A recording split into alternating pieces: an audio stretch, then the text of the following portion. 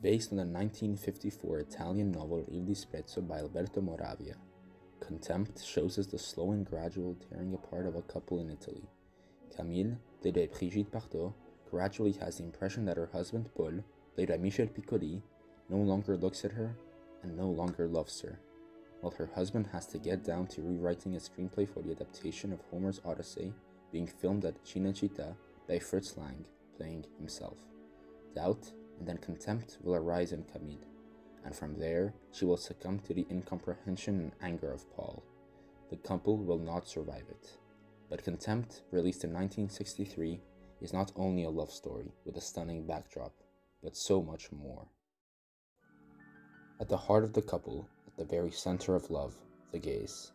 From the first scene of the film, a voiceover already mentions it.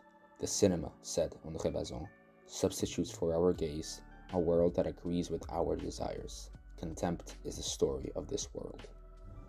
Godard announces that ultimately for him, it will not be the crux of love, but love itself, the gaze. The famous phrase, "Do you find my buttocks pretty? I love you totally, tenderly, tragically," shout the dependence of the gaze of the other, dependence on being loved, but also on existing. The look that Camille tracks down in her husband is constant. She wants to summon the eye, or sometimes also provoke him. For her husband betrayed her when he stopped observing her.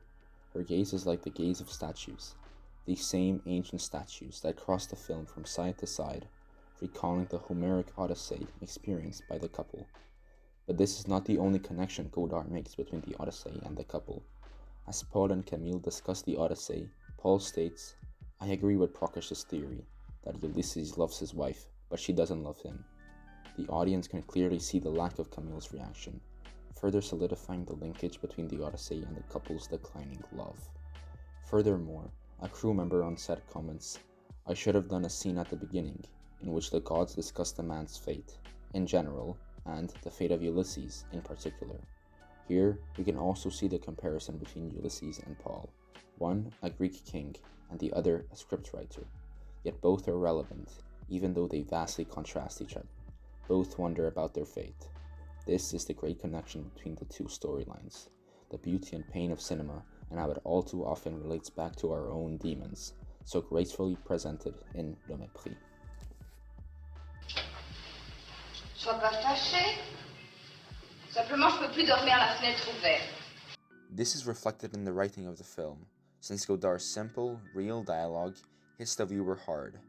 Rather than creating a falsely dramatic, movie magic script present in many Hollywood movies today, there is no drama in the very real and blunt idle conversation that characters Camille and Paul have in establishing their feelings for one another. As Paul questions as to why Camille has been acting so distant, she simply replies with, "It's true, I don't love you anymore." Then Paul asks, "You still loved me yesterday?" And Camille replies with, "Yes, very much, now it's over." With statements along the way from Camille such as, "That's life," there is a melancholy reality, which is in great contrast to today's long and convoluted film writing. Nevertheless, Contempt is still elegant since each spoken word is valuable, pushing the story forward. Il n'y a rien à expliquer, je t'aime plus. Pourquoi? Hier, tu m'aimais encore? Oui, beaucoup. Maintenant, c'est fini. Another element of Contempt is nature, often shown with slow, subtle caressing camera movements, is the secret glue of the plot. Set in the beautiful island of Capri, melancholy and mourning are mixed with the sunlight and dreamy landscape of the island.